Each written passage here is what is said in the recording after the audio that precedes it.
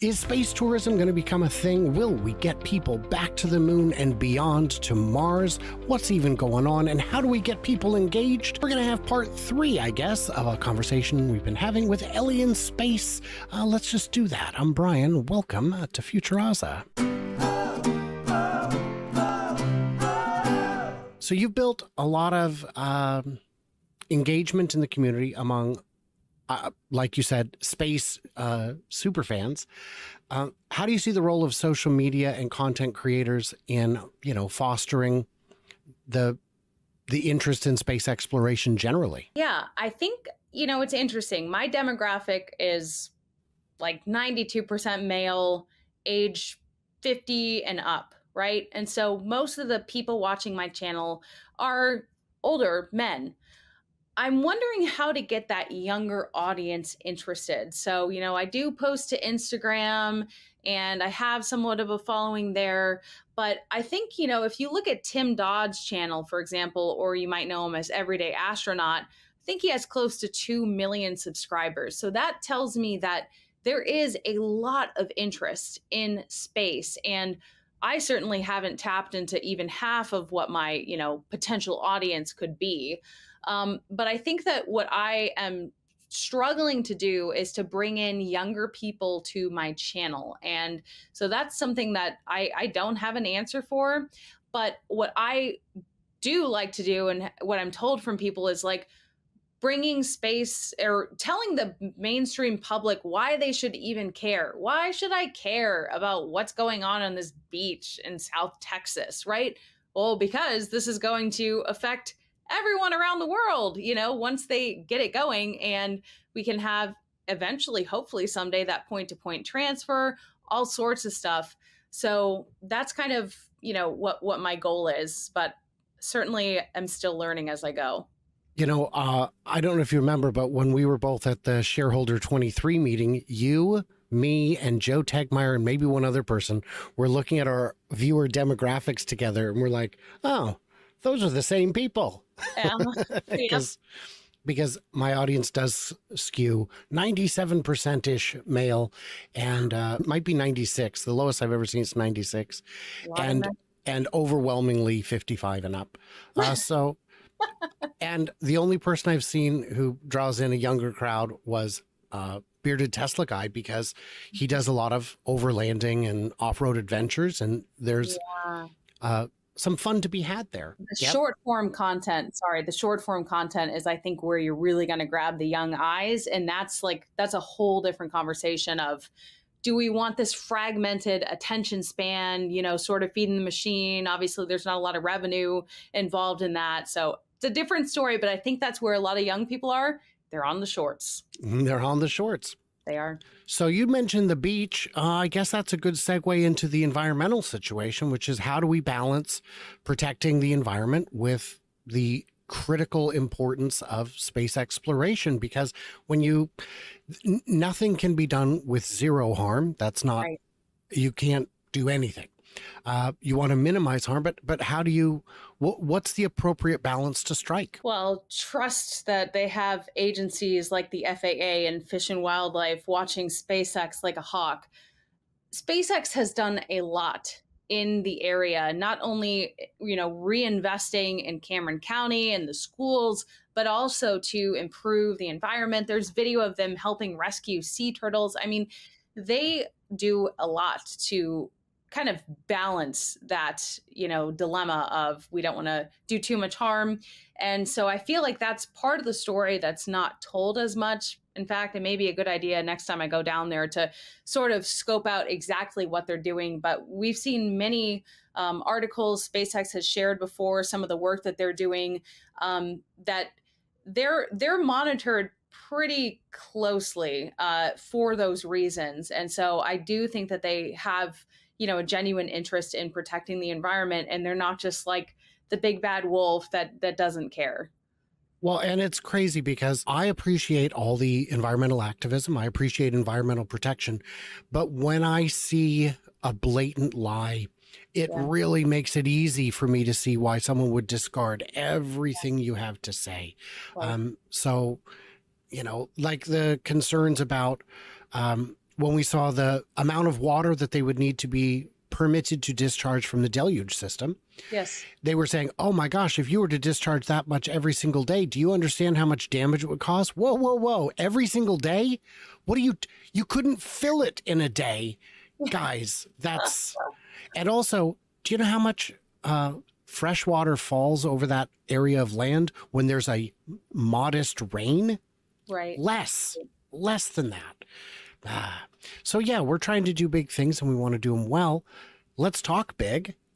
Do you see there being habitats on other celestial bodies? The moon, Mars? Is it going to happen? Oh, without a doubt.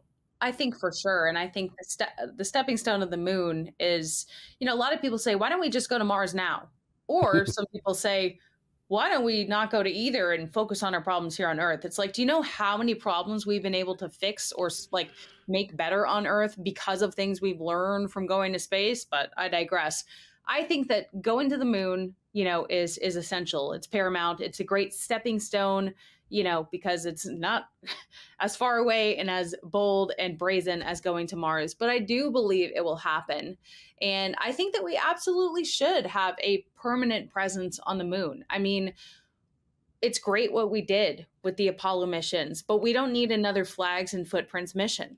We should be having people living there, working there. I'll volunteer. The only thing that is interesting to think about is when you look at the moon now, it's just blank. And how will that change in 50 years when we look up there? It's not going to be the same moon that you and I have lived with our whole lives.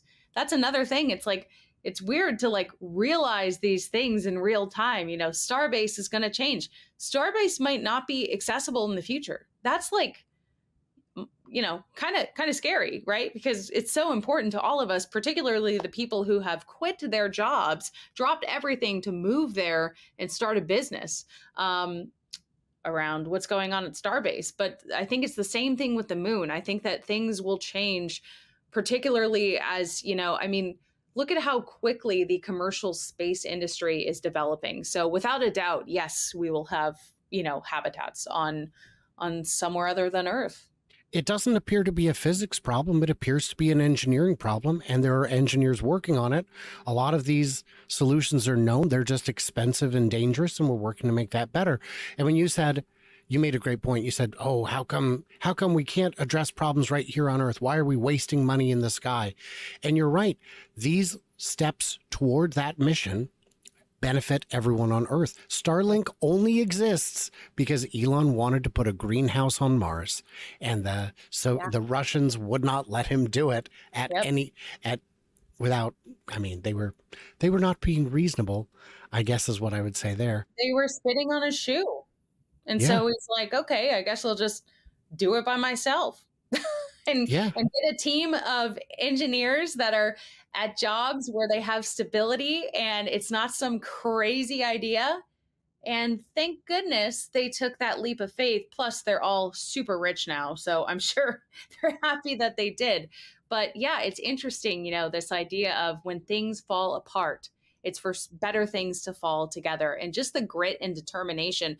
I hope that the SpaceX story, even if you don't care about space, use the inspiration in your own life. It is such an inspiring story. It's incredible. When you're having a bad day, I don't know about you, but what I like to do is go back and watch the Falcon Heavy test launch with the double landing. It's a short video. It's got some David Bowie. It just, oh man, is it magical. Gives you goosebumps. And sometimes I'll also watch the first successful Starship touchdown because that's just, it's insane. Yeah. It's insane. It's too crazy, Ellie. It can't be done. You are a journalist in a field that is mostly male.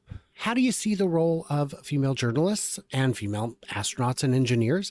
And what can we do to support that? Yeah. How do I see the role? Well, I am curious to see when more female space creators come on the scene. I think it's only a matter of time. But I actually think I've used it to my benefit because I'm like one of the channels that stands out because I am, a blonde girl covering space news. You don't see that a lot. So I actually kind of have liked that I'm in the minority there. But I do think that, for example, on Instagram, there's a group of women, of female engineers, and they all have quite good following. So I think that there is a lot of support. I think, times have really changed. And I guess I don't see a lot of like inequality on my end. Now, whether you're a female engineer, I don't know that side of the story, but as a creator, I think it's pretty equal opportunity. And, in many ways, like I said, I'm glad there's not a lot of female space creators. Well, I will say from the outside looking in at the engineering, we've got, I would say aerospace historically has been a good old boys club. And Yes. then Gwen Shotwell comes along and knocks it out of the park. Yeah. And if you look at a lot of the engineers, a lot of the longest standing employees at SpaceX, their backgrounds are very diverse, both in terms of gender and ethnic background. And Right. so all of that, it's getting better, I guess I would say. Yeah. So the last one, and this is a tough one, is misinformation, because misinformation spreads very quickly. It's very easy to get bad information out. And what is your advice to give to viewers who may not have enough experience with space news to know what to look for to spot misinformation and recognize credibility? It's tough, right? Well, I would say that the channels that are pretty large are large for a good reason. They've earned that following, they've proven themselves to be reliable. And I don't know. What I would also say to that is there's still a large group of people that don't think we ever landed on the moon. So, I mean, seriously, I see a lot of that every day. And so it's like, I don't know. I think some people will believe what they want to believe. I like what X is doing with community notes. I think that that's important. It might be good to have YouTube do a similar thing, but that's a tough question. I mean, I guess you could just say they should just watch my channel because, I'm a journalist by trade, but no. There we go. That's the answer. That's it. I would say why don't we throw in Tim Dodd and Marcus House and Scott Manley as well? And Yes. that's a good round group of people from around the world. Right. And of varying backgrounds, and all people that I find very credible and helpful, because the future is going to be on Earth, surely, but also elsewhere. So let's make it happen. Let's get excited and let's be supportive. Guys, could you do me a favor? Could you head on over to Ellie in Space? Check it out. I'm sure you already have, but check it out again. And make sure you're still subscribed, because YouTube loves to unsubscribe people. You can follow her on X, on YouTube. And what are your other socials? I should list those as well. Instagram is Eliana in Space because Eliana is my actual first name, and the other handle was taken. And that's about it. Eliana. See, I thought LE stood for low Earth. Never mind. It's fine. So, guys, what did we miss? What did we misunderstand? Leave it into the comments below and stay tuned. Stay juicy, and I cannot wait to hear from you, clever robots in space.